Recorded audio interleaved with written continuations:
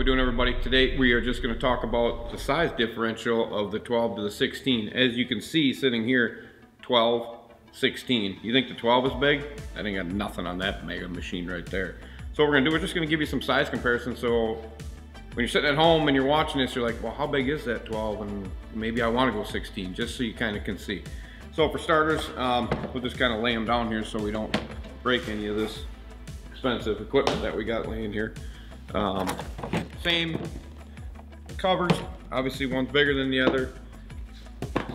When you're looking at them from the front, they are identical. Button wise, the backs are identical. GPS modules on top are identical. The only thing different is this mega monitor over here. It is huge. So tape wise, unit across is 17 inches to the outside edge. The 16 is 17 inches. So from across like that, you got 17 inches.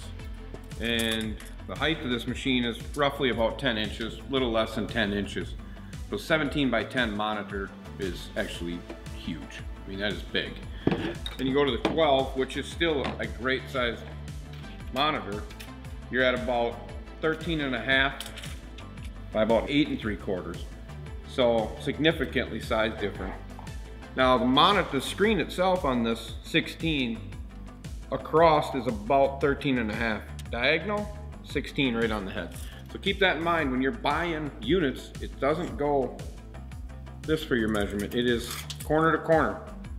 Corner to corner measurement. So from here to here is 12 inches. So remember that. So when you're buying it and you get it, you expect this to be 12 inches. It's not that. It's from here to here, 12 inches, okay? And then of course on this one, corner to corner, 16 inches. For you guys that want to be able to see super clear, standing up front, imagine looking at that monitor. Unbelievable, but still both a great unit.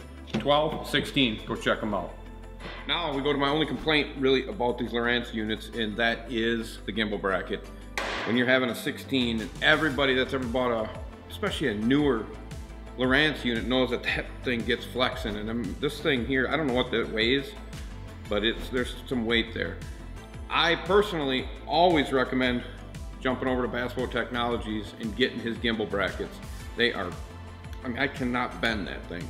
This is as short he offers for the 16, and this is as tall he offers for the 16. You can see the height difference, but imagine that thing locked down on your dash. I mean, it is not gonna move. The only thing that would move was holding it. This thing is not gonna flex, you're not gonna break it. It's gonna hold that expensive 16 in place. He's got them for 10s, 12s, I think he even goes down to 7s. But get over to Bass Boat Technologies and take a look at what they got to offer. Great products.